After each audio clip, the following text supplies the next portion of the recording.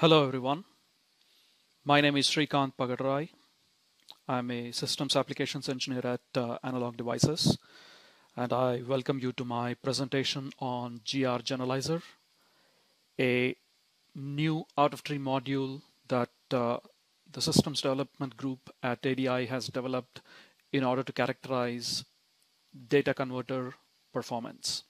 The outline of this talk is going to be as follows. We will talk first about the motivation behind why we decided to develop gr-genalyzer. Then we will go into some details concerning gr-genalyzer's architecture and the library on top of which it is created as a binding.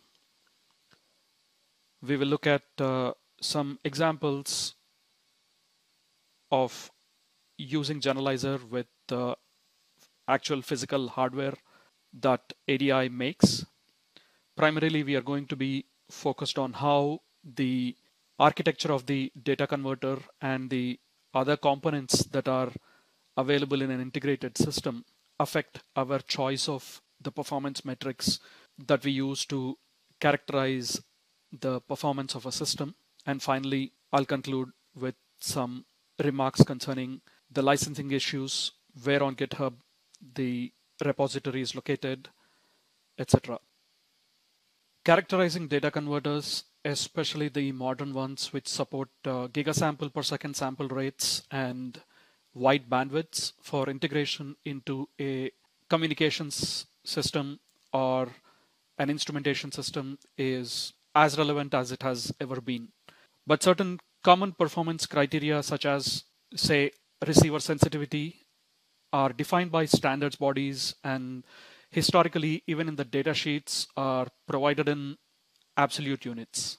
But with the design of communication systems as SDRs, and since system level metrics such as EVM and bit error rate as a function of SNR are very common in evaluating the performance of a communication system as a whole, the adoption of relative metrics instead of absolute metrics has been quite commonplace. But increasingly, since the emerging advancements in DAC ADC technology to enable multi-channel, multi-mode, multi-band operation, and in order to support multi-giga sample per second sample rates, some metrics such as SNR and SINAD are being replaced by other metrics such as noise spectral density, which are more directly related to the sample rate that is configured when measuring the performance. So as a result, there has been a shift in terms of preferring certain metrics over others in order to characterize the newer data converters compared to how it was being done maybe, say, a decade ago. But additionally, another challenge is that there are not many open source libraries available which are dedicated to implementing data converter performance metrics in a standards compliant manner. Proprietary implementations, of course, exist in software suites such as MATLAB, but we realized that the GNU Radio community will benefit with an open source implementation such as gr-genalyzer. gr-genalyzer is a GNU Radio out-of-tree module that is developed by the systems development group within ADI. It is based on an existing library called Genalyzer. Genalyzer is a C++ library that facilitates the computation of commonly used data converter RF performance metrics in a standards compliant manner, and it supports generation of waveforms for characterizing data converters, as well as the analysis of the data converter response to these waveforms, whether that response is provided in a time domain form or a frequency domain form. In other words, users of Genalyzer or gr-genalyzer not only have the option of selecting whether or not to opt for waveform generation to characterize data converters, but are also able to utilize time series data or FFT of that time series data captured from a data converter to directly compute the desired performance metrics. Because in some use cases, FFT is computed by other means, perhaps by another library, and all the user is looking for is an analysis of the FFT and the measurement of the desired performance criteria. In most cases, you have access to the time domain output in finite precision at the output of, say, an ADC. So you need to compute the FFT first before moving on to the analysis part. Generalizer under the hood employs FFTW to compute the FFT. So gr-genalyzer, as far as the terminology and definitions for the common performance metrics goes, they are adopted from the IEEE Standard for terminology and test methods for ADCs and IEEE Standard for terminology and test methods for DACs, wherever they are applicable. The first example that we are going to consider to understand how gr-genalyzer is used will involve Pluto SDR or ADALM Pluto. It is a well-known transceiver module made by Analog Devices. It contains AD9363, which is an integrated transceiver with 12-bit resolution, an operating frequency range of 325 MHz to 3.8 GHz, and up to 20 MHz of instantaneous bandwidth. The data converters are designed according to a sigma delta architecture, and the transceiver signal paths follow a direct conversion framework. So it is a classical design, but as we can see in this block diagram here, we have 3 half-band filters that can be configured in various ways, whether they are bypassed or whether the decimation factor chosen is 2 or 3. And similarly, we have a programmable filter at the end. Again, its decimation factor is programmable. So the data that comes out of the ADCs is processed by the programmable filters first before it is available at the digital interface. So as we can see here, because this is an integrated transceiver, it is not possible to characterize the ADCs alone, but we will need to characterize the transceiver as a whole. As a result, we need to interpret the results as the performance of the integrated module as a whole rather than the ADCs themselves, because as the signal passes through the half bands and the programmable FIR, it experiences bit growth, filtering, etc., which affects how the harmonics are filtered based on the overall passband and stopband of the configuration that is used, etc. We are going to start with 2 classic performance metrics, SFDR and SINAD. So to my host PC, I have plugged in a Pluto SDR, and the receive port of Pluto is connected to a signal generator that is transmitting a 0.5 MHz tone at a power level of roughly 0 dBm. I configured the Pluto SDR source block to operate in LTE3 mode. So the sample rate is set to 3.84 megasamples per second, and RF bandwidth is set to 3.228 megahertz. Pluto SDR source block is connected to a SINAD block and an SFDR block, blocks which are taken from Generalizer out of tree module. And the SINAD and SFDR ports are connected to a number sync. So let us now run this flow graph to see the computed values of SINAD and SFDR. So as we see here, there is a tone at 0.5 megahertz. We can see a strong spur at minus 1.5 megahertz and several smaller harmonics. So as we mentioned, in the case of SFDR, only the strongest spur or the worst case spur is considered in order to calculate SFDR, and we see that the number turns out to be around 61 dBc. It is in units of dBc because I backed off a little bit in terms of the input power that I can provide to Pluto SDR, the maximum rated input power into Pluto SDR. So in dB scale, we are quite a bit off from 0 dB fs. So we see that the ratio of the principal tone and the strongest spur is roughly 60 dBc. Because in the case of cyanide, not only the worst case spur, but also 5 more stronger spurs are also taken into consideration. We see that it is roughly 2 to 3 dB worse compared to SFDR. So whereas SFDR is roughly 60-61 dBc, we see that cyanide is around 57 dBc. The second example that we are going to consider to demonstrate the use of gr-genalyzer to compute the performance metrics of a real physical transceiver will use ADRV 9002. Similar to AD 9363, which is present in the Pluto SDR, ADRV 9002 is also an integrated transceiver with a frequency range of 30 MHz to 6 GHz and an operating bandwidth that ranges from 12 kHz to 40 MHz. It is a 16-bit resolution device, so it is more suited for precision instrumentation where high dynamic range and sensitivity are of higher importance. The data converters are designed according to a sigma delta architecture, and the transceiver signal paths are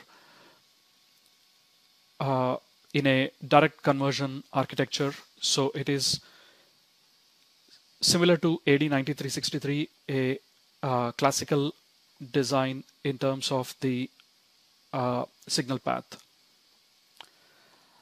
As we can see in this block diagram of RX signal chain, the digital front end consists of many subsystems in order to implement DC correction, DC offset correction, quadrature error correction, automatic gain control, and programmable digital filters which eliminate the need for implementing these functions in the digital baseband.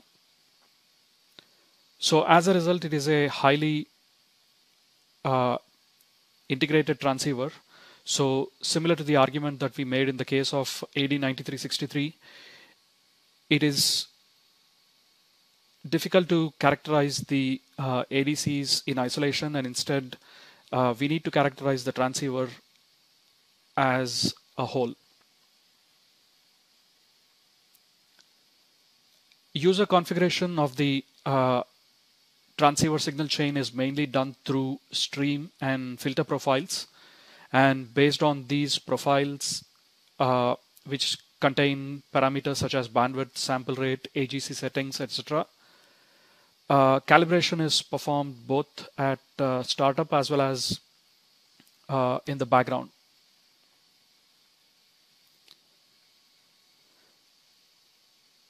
So we are now going to consider one-tone test and two-tone test using ADRV 9002 and demonstrate how gr-genalyzer can be used to compute certain key metrics.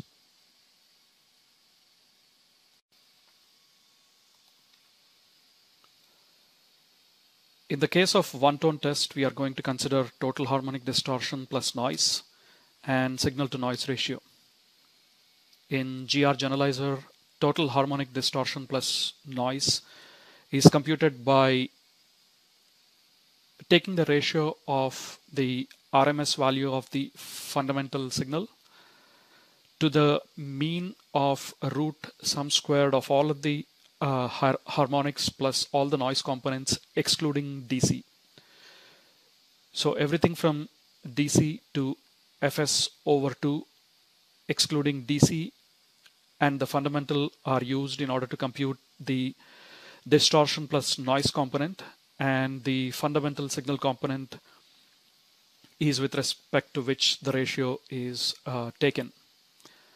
As far as the signal to noise ratio is concerned,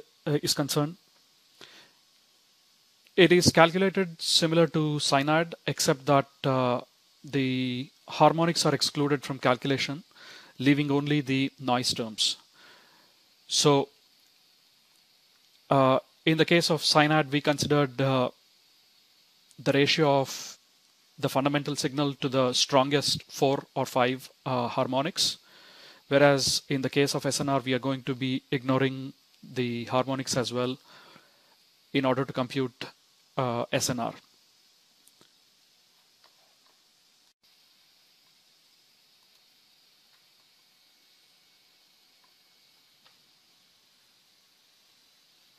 My host PC is now connected to a ADRV 9002 evaluation board. I have this IIO device source generic block where I have provided the appropriate device name and PHY device name for ADRV 9002, and I enabled 2 channels on this board. Also, when the Navasa board boots up, or I mean the ADRV 9002 board, when it boots up, it loads a default profile and stream files. That configures the device in LTE 10, which means that the sample rate is set to 15.36 megasamples per second. As before, this is a one-tone test, so I have a signal generator that is connected to the receive port of ADRV 9002. Its power level has been set in such a way that it is 0 dB full scale with respect to the input rated power of ADRV 9002. As you can see here, I have attached a THD block and an SNR block from gr-genalyzer, and let us run this flow graph.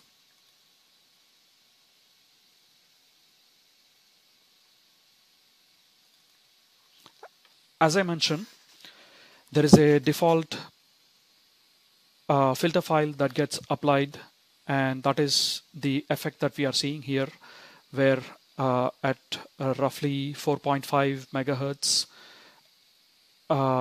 we see that the stop band of the filter suppresses the out of band part of the signal heavily.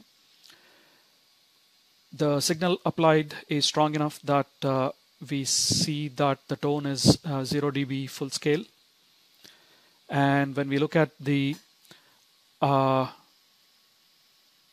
second harmonic, third harmonic, and THD numbers, we see that the second harmonic is roughly minus 75, 74. In fact, it is varying quite heavily, which means that it is buried somewhere on the in the vicinity of this principal tone, and HD3 is also quite low, which is around minus 100 dB FS.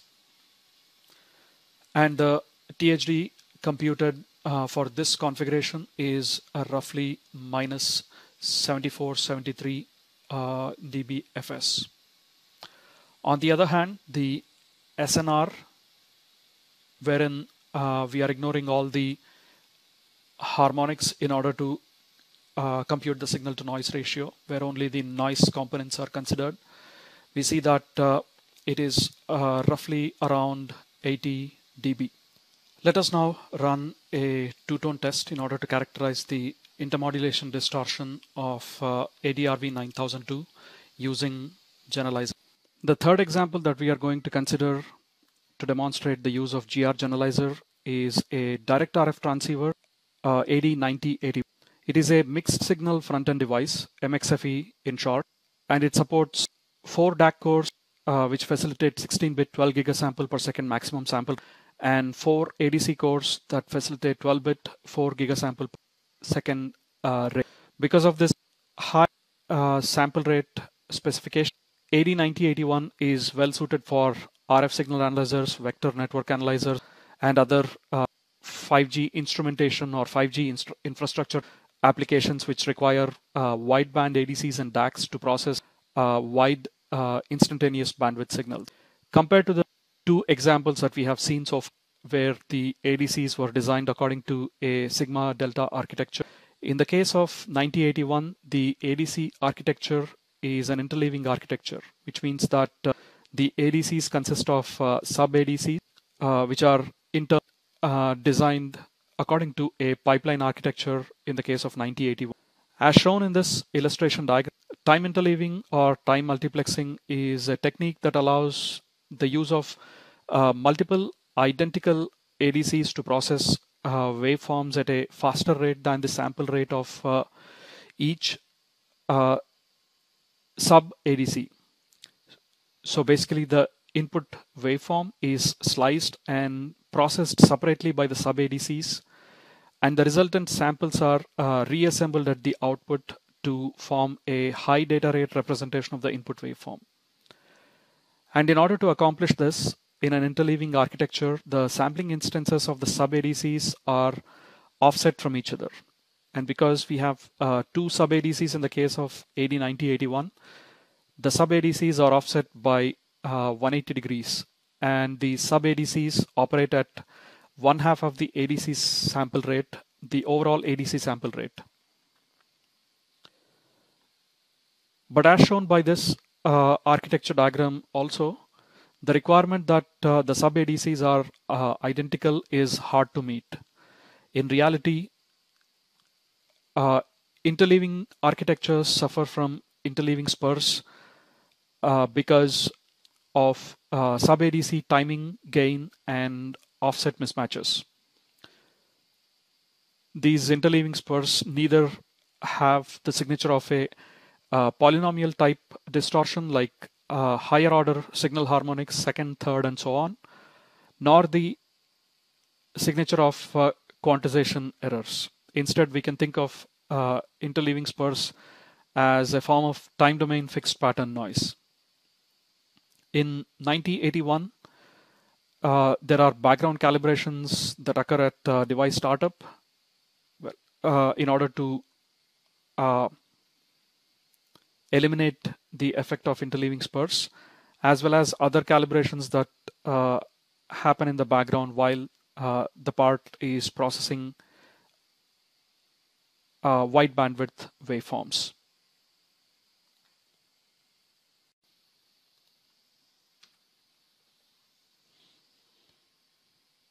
In the case of the previous two transceivers, AD9363 and ADRV9002, we considered metrics such as SFDR, SINAD, or THD in order to define the performance of the transceivers.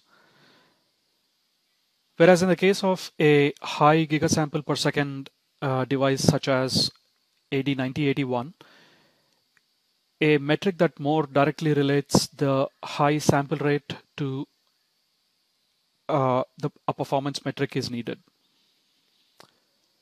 Noise spectral density, which directly depends upon the sample rate, is a headline specification that is appearing in many data sheets recently in order to characterize high gigasample per second devices such as AD9081.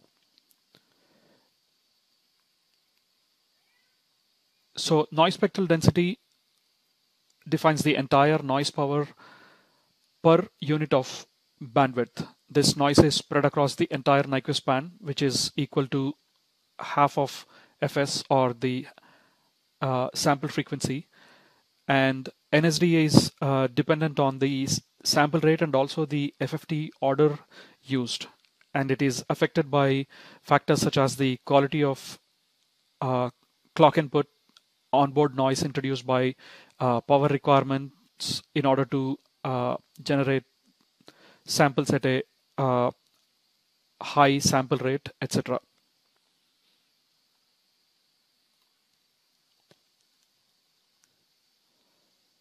So to consider an example, for an ideal 12-bit ADC, which is in fact the resolution of AD9081, we can show that the SNR is equal to around 74 dB.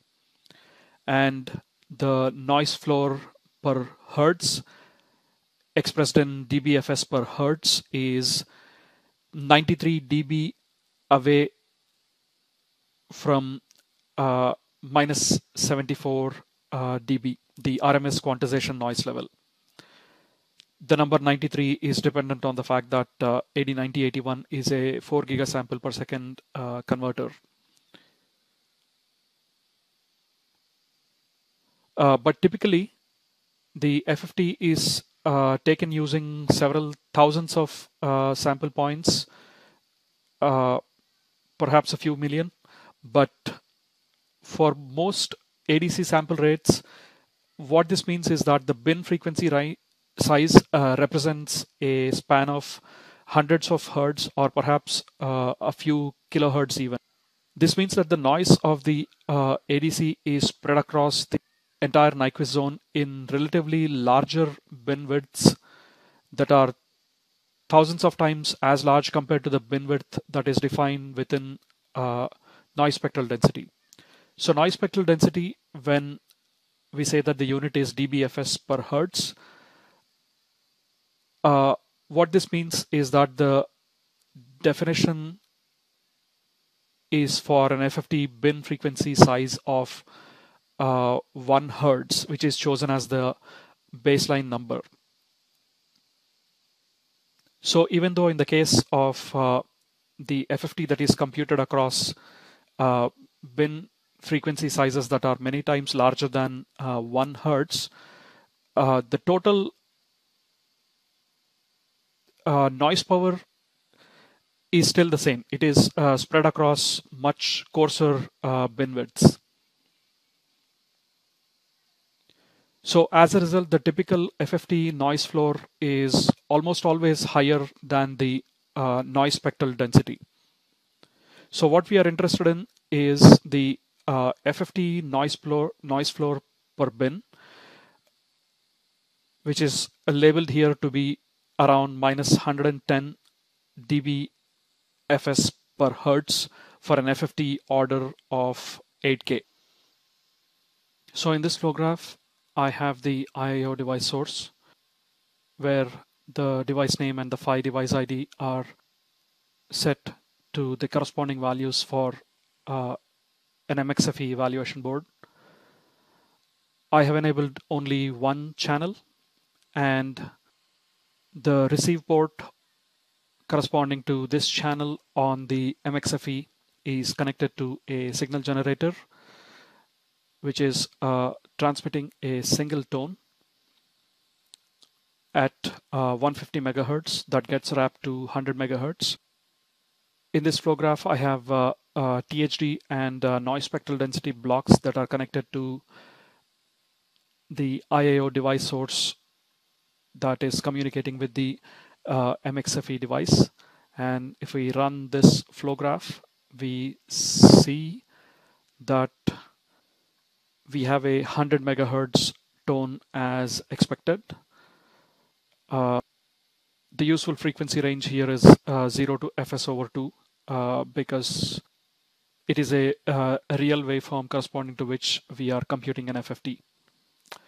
So we can see that there are a couple of harmonics observed, and if we look at the HD2, in this flow graph, I have an IIO device source that communicates with the MXFE.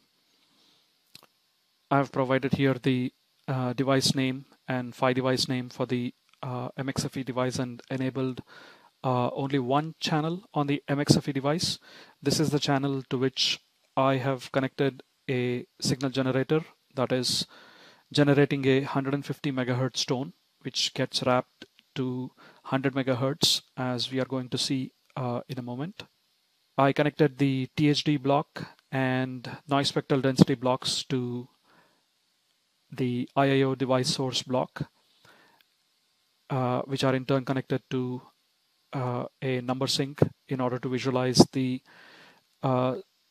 second harmonic, third harmonic, THD, and the noise spectral density values. So let me go ahead and run this flow graph. So as I indicated, we can see that the 150 megahertz tone is wrapped and appears at 100 megahertz with respect to fs over 2 of 125 megasamples per second. We can see that there are a couple of strong harmonics. In fact, a third one appears intermittently as well. So if we look at the HD2 and HD3 numbers, since the power of the principal component is -1 dBFS, we are measuring HD2 and HD3 in units of dB full scale. So we see that they are roughly -67 and -70 dBFS. And correspondingly, the THD that is calculated is around -65, 64 dB. On the other hand, noise spectral density, which, as I indicated, is computed by eliminating the principal component as well as all the harmonics, and is measured only by considering the noise components alone. We see that this number is around -140, -141 dBFS per hertz once the effect of the FFT has been removed in order to compute this value inside generalizer. This value in fact corresponds closely with what we saw in the datasheet, and as you can see, gr-genalyzer can be used to compute noise spectral density as well in the case of a high-speed gigasamples per second data converter. In conclusion, while it is possible to use discrete blocks from GNU Radio source tree and compute many of the data converter performance metrics that we discussed in this talk, a dedicated out-of-tree module that computes such metrics according to the definition provided standards documents is definitely needed. So gr-genalyzer is intended to fill this gap by providing implementations of common performance metrics in a standards compliant manner.